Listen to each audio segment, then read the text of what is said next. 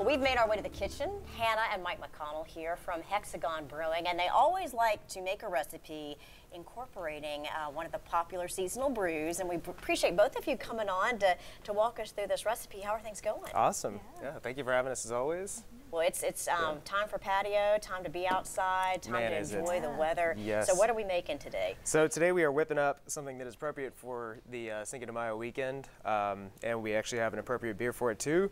Tres Amigas is our light style Mexican lager, coming under 5%, so it's one of those beers you can drink all day. It goes nice with a lime. And this is guacamole that we're making with the Tres Amigas. Okay, well walk us through this recipe, Hannah. I'm curious. So we've got, we start with 2 avocados, and we cut them up, put them in the bowl of a food processor. You can use a blender also if that's easier. And then we've got 2 small peppers, and what I did with the peppers is I just heated up some oil in a pan, and then I burned them each on each side, so they'll get a nice kind of smoky flavor also. Okay. So we're going to add that, and then I've got some lime juice, about half a lime's worth of juice, and then I also added about a tablespoon of water. And then I've got some garlic powder and some salt. Yum. And some cilantro leaves. And then we're going to add this beer. We've got about a 1/3 cup of this Tres Amigas.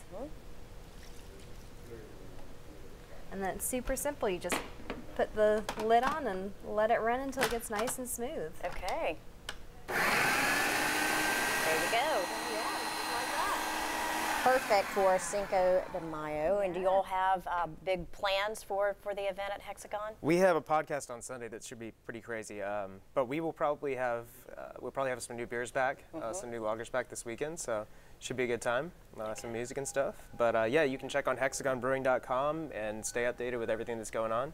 And we possibly will have some limited guacamole in the tap room. Possibly. Better get there while it lasts. Check the website or whatever. I will put it out there somehow. And remind us where Hexagon is located. Hexagon is 1002 Dutch Valley Drive. Awesome. Thank you both. Looks mighty tasty. A little guacamole for sure. Well, we want